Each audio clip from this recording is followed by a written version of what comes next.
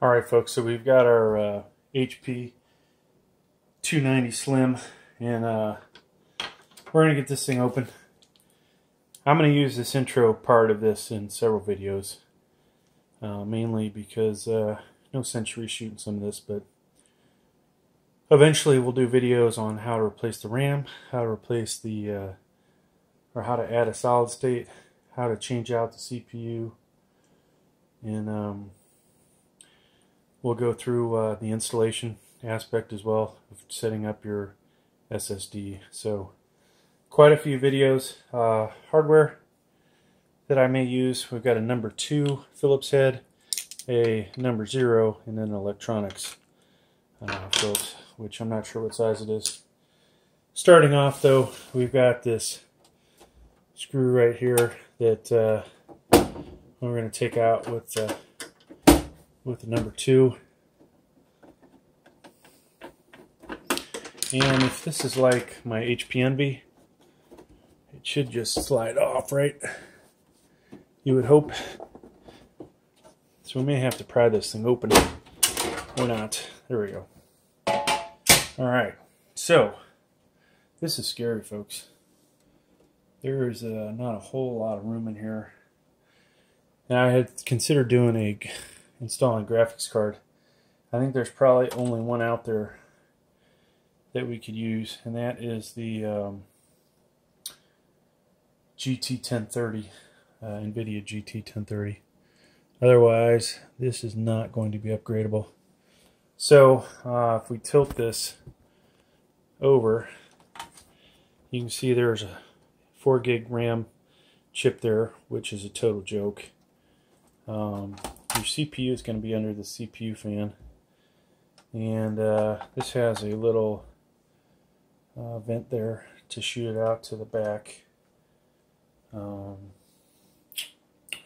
then somewhere in here is going to be where the M2 is, possibly underneath all this crap. So first thing we're going to do is we're going to take the front face off. This is a place where you got to be careful. Usually a cable or two connecting to the power supply and other stuff that's on the front.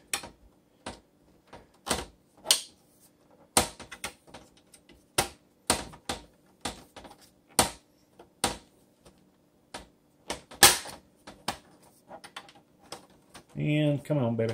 Come on. Alright, so there's the cable I was talking about, which and then it just popped off the CD-ROM, which is not too big a deal. Alright, so now we have to get this big pile of crap out of the way. So next we're going to... Alright, so one other piece of hardware. We're using a 1/8 inch flathead. These screws, depending on if you have the original or not, this could be a torque, could be some kind of Allen socket, and you probably can't see that too well, but there's a groove in there, so you can use a flathead. Otherwise, it appears to be one of the size of a torque screwdriver. So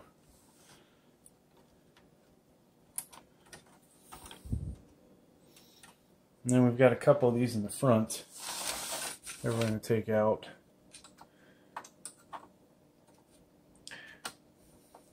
Now, if I was just going to change out the hard drive for a solid state SATA 3 style hard drive, all I would have to do is unbolt these guys.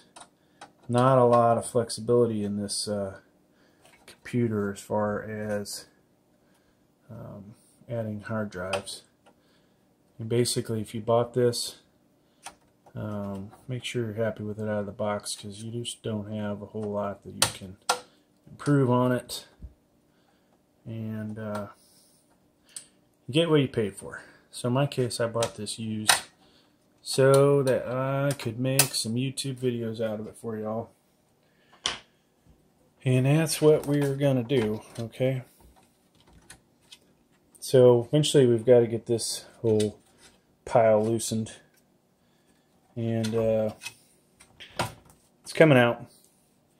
We've got one more screw we've got to get, or actually we don't have another screw we have to get. Okay, so we've got some connectors we've got to disconnect. Get that out of the way. Another SATA cable here we've got to disconnect. If I can get it out of there. Alright, so that one there is, we can keep it connected. So, there is where your M2 would go. Alright, so if you had an M2, you basically would come in here and do this deal. Alright, they did not include any screws with the M2 that I bought, and I see there isn't a screw here. Now, for memory purposes, we would come in here, and this, let's see what kind of memory was included. You'll want to match that up. It's probably the 2400 megahertz.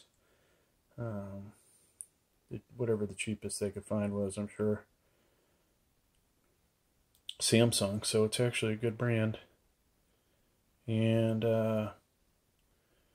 it's 4 gig stick.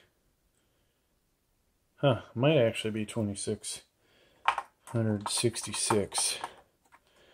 Well, hopefully I'll note down below, and if you're watching this and I forget, remind me. I'm going to put a 8 gig stick in, which is going to make a huge difference on this. And we're also going to go ahead and put in a screw on that M2.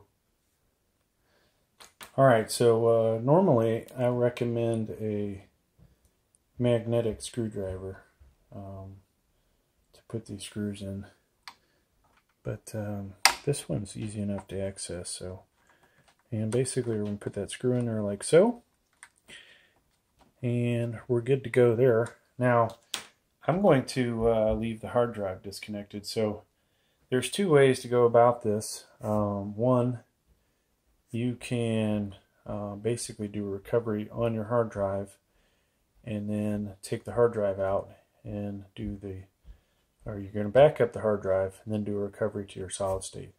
But in this case, we're just going to reinstall fresh copy Windows. So I'm going to leave it disconnected, and later I will actually reconnect this thing once I wipe it. So we don't need the CD-ROM hooked up either. So for the time being, I'm just going to pop all this crap back in here. So we have that back in. We'll connect that later. Now we do need the on button to actually work. So we'll pop that back on. And we most likely will not need the case cover on to get this to start up, but I'm going to go ahead and put it on there for now. Alright, so the next step, we will start installing Windows. And this is interesting.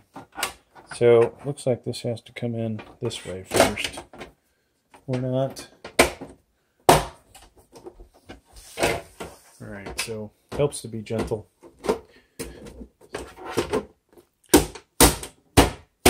But sometimes you gotta use a little physical force. Alright, so I'm gonna screw this back in, and then we will continue this with me actually doing the installation.